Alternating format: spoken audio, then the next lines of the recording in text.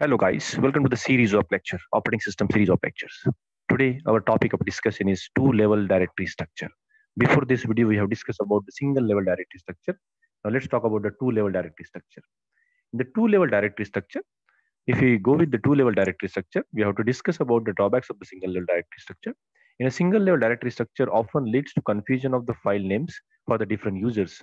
For that effective solution is to create a separate directory.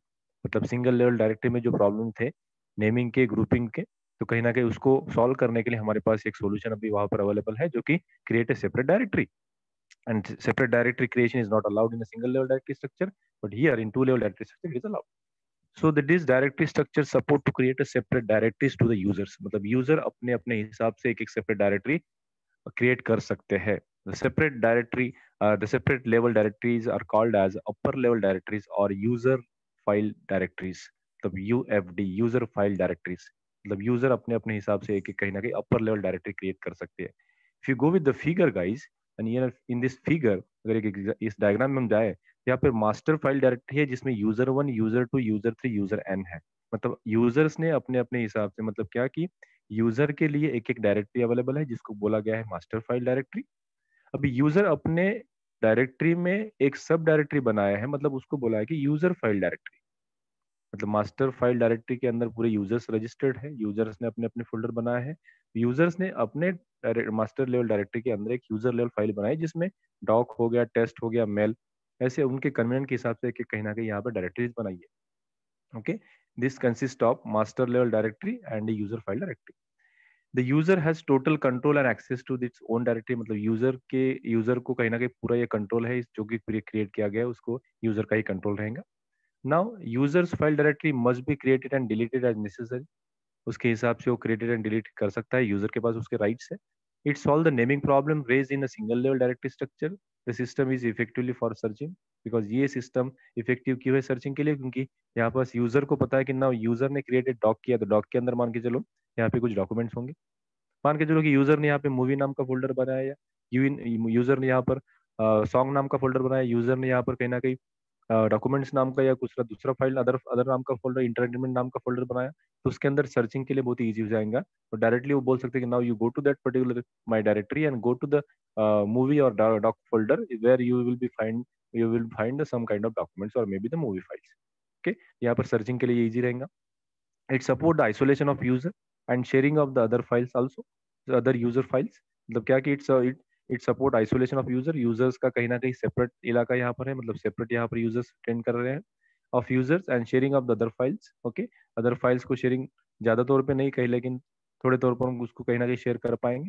Apart from this, the this structure effectively isolated one user from another, but this isolation is advantageous when users are completely independent to the each others.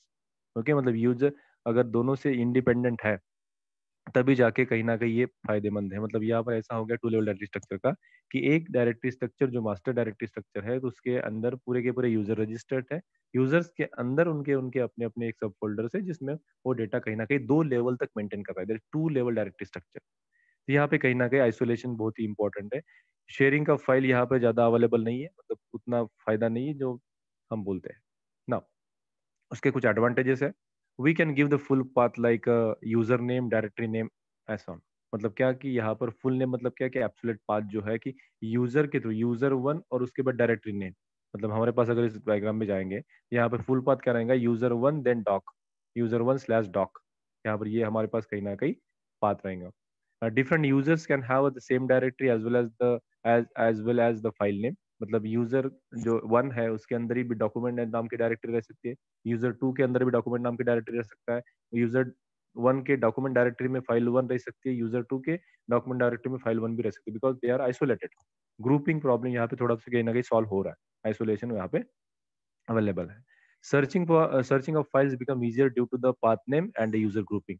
तो user grouping और path name यहाँ पे available है, तो searching of files would be very easy, we can say. But there are some disadvantages guys.